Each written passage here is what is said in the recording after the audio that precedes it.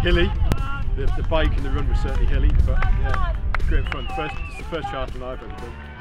This is the second one I've done, and actually I prefer this one because the sun's out, which is gorgeous. Yeah, it was good. It was my legs were a little bit jelly-like when I got off the bike to start the run, but no, it was lovely. The support all the way around the race has just been phenomenal. It's been really encouraging. Marshals are excellent.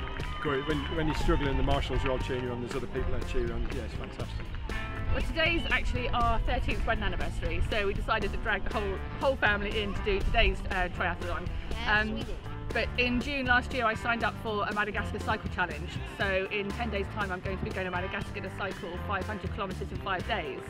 And a friend of ours, Liz Carter, put us in touch with TryTri, and we thought, well, that would be quite good for my training.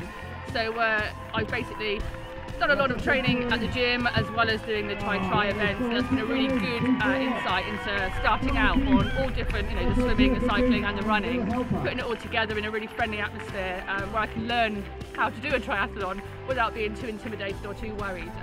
So that's why in January I signed up for pretty much everything that TryTri do, and I'm looking forward, after I come back from Madagascar, to do some of the open water swimming as well at Eastleigh.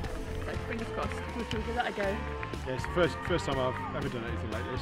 12 months ago, somebody had told us, both of us were going to do daft things like this. I would have laughed at you. But no, it's been phenomenal.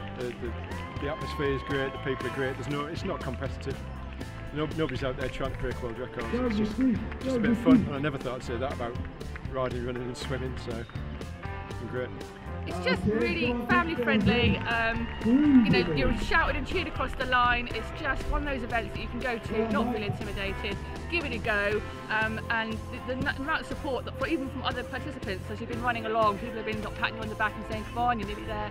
So actually it's just a great entry level into triathlon, but next year we'll be back to the sprint levels, so don't worry.